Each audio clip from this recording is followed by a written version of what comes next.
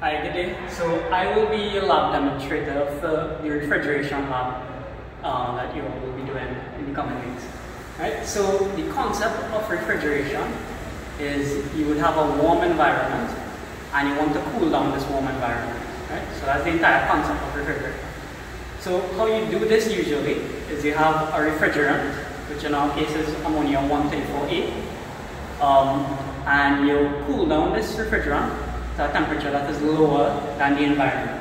And then you expose the refrigerant to the environment. And because there's a temperature gradient, the warm environment and the cold refrigerant, the energy moves from the warm environment into the cold refrigerant. Right? And so you effectively heat up the refrigerant and the room itself, the environment gets colder. Right?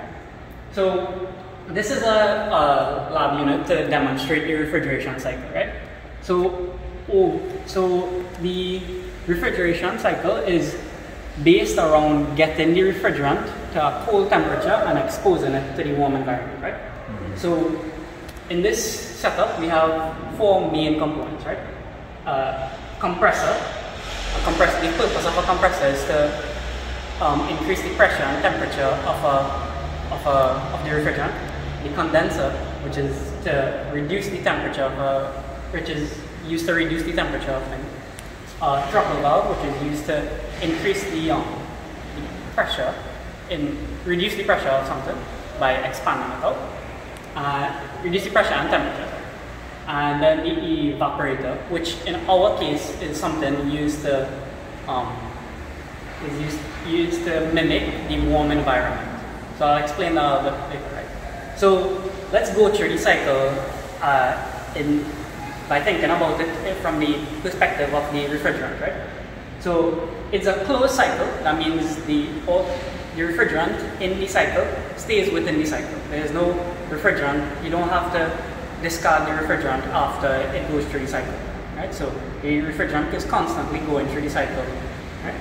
So you can start anywhere in the cycle and it doesn't make a difference, right? So you usually start before the compressor, so that's where we'll start, right? So the refrigerant, if you think about it, before the compressor is in what we call a superheated state, right? Which means it is all vapor, right? So the compressor has completely, the refrigerant has completely boiled out effectively and is in a superheated state, right? So it goes into the compressor and the compressor compresses it and increases the pressure and the temperature of it. So, and it's here where the work is done to the refrigerant, right? So this is your work input into the system usually. So refrigerant goes through the compressor, and the compressor increases the pressure and temperature of the refrigerant. After the compressor, it goes into the condenser. The purpose of the condenser, as we said before, is to reduce the temperature of the refrigerant. It does this by passing water over the, I think it's water in our case, and it passes water over it constantly, and the water extracts heat from the refrigerant, and it cools down the refrigerant. Right? So over here you have a flow meter, and this flow meter controls how much cooling water is passing through the condenser. So if you increase the amount of cooling water, the flow rate of the cooling water passing through the condenser, you will therefore increase the rate of heat absorption from the refrigerant. And therefore, effectively what you're doing is you're cooling down the refrigerant a lot faster. So the temperature gradient from before the condenser to after the condenser will be greater for greater flow rate, and vice versa. If you reduce the flow rate, you won't extract as much heat, and therefore the temperature coming out of the condenser will be higher. Right? So that's the purpose of the condenser. The purpose of the condenser is to reduce the heat of the refrigerant in a way that the pressure remains constant. After the condenser, it goes through a flow meter. So this is just to find the mass flow rate, and you'll need this for some calculation. And after this, it goes into the throttle valve. the purpose of the throttle valve is to expand the refrigerant, which is effectively just decreasing the pressure. Is it decreasing?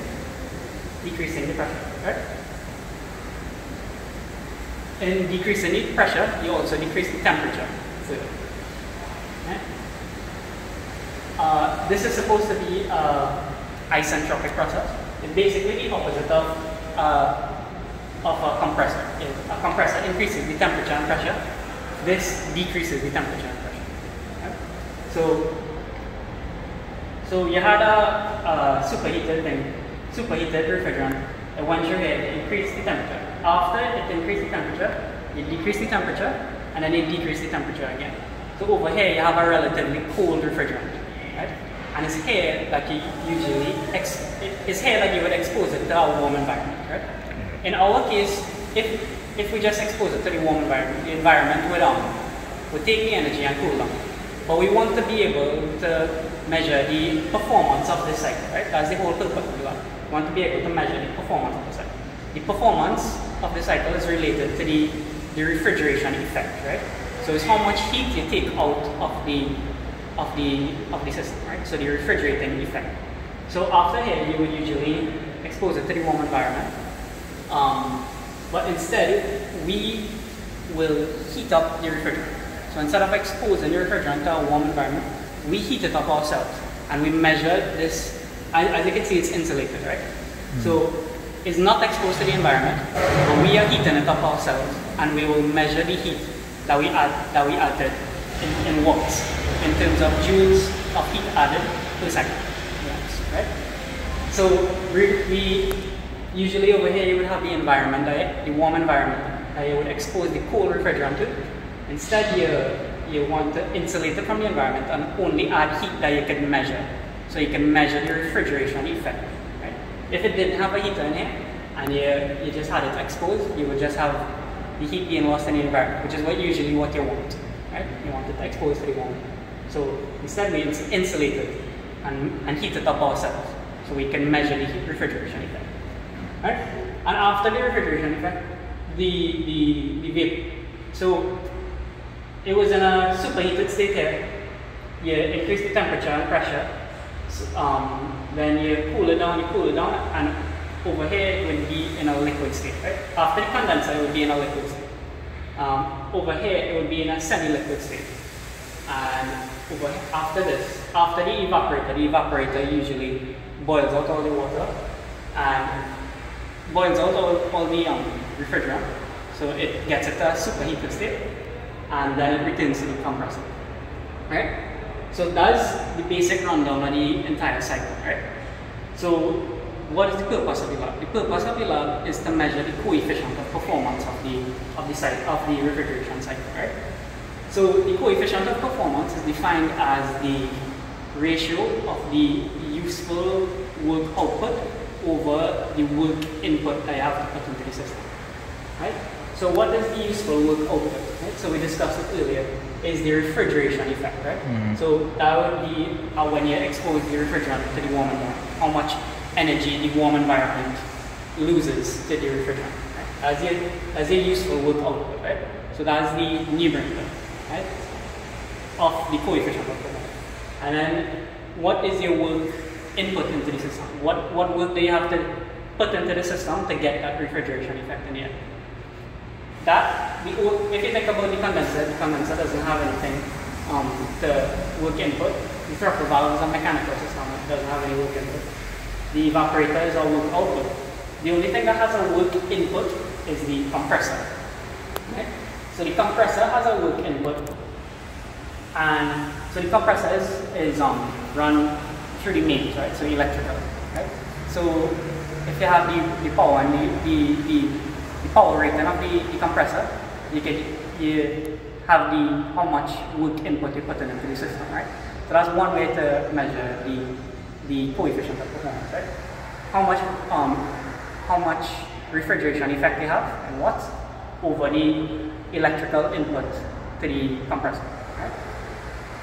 But if you think about it, that is not 100% the case, because after you power the compressor electrically, there are a lot of losses that go on from it being in the mains electrically to it producing mechanical work in the compressor, right?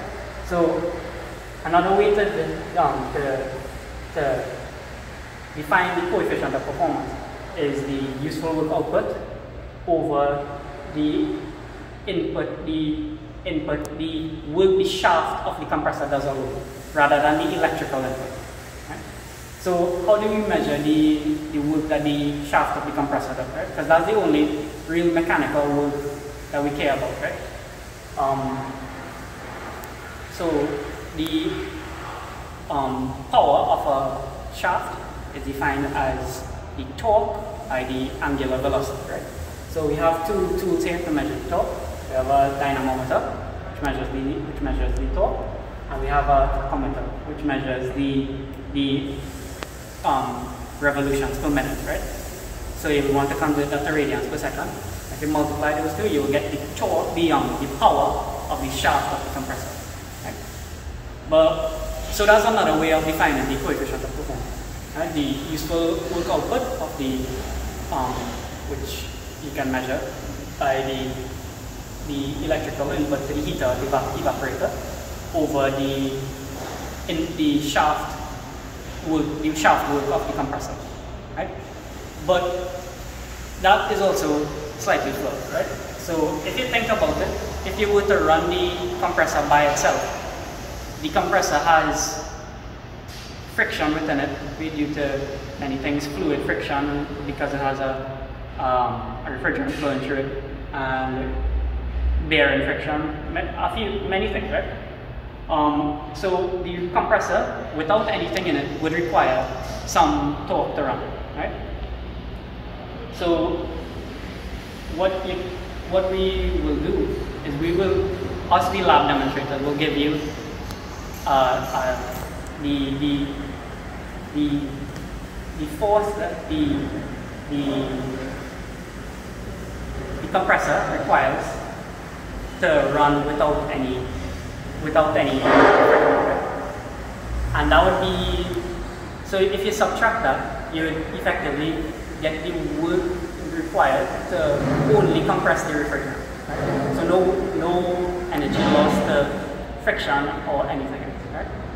So those are three ways of defining your coefficient of performance. So all of them, your useful work output is the energy that you use to heat up the refrigerant in the evaporator, right? And this is analogous to exposing a refrigerant to a warm environment, right?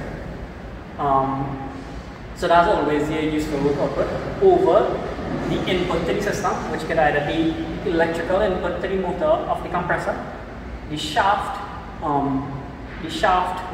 power of the compressor, or the shaft power of the compressor minus the frictional losses. Right? So using that, we should be able to take all the readings that we need to do the calculation for all that. Okay? So that's it.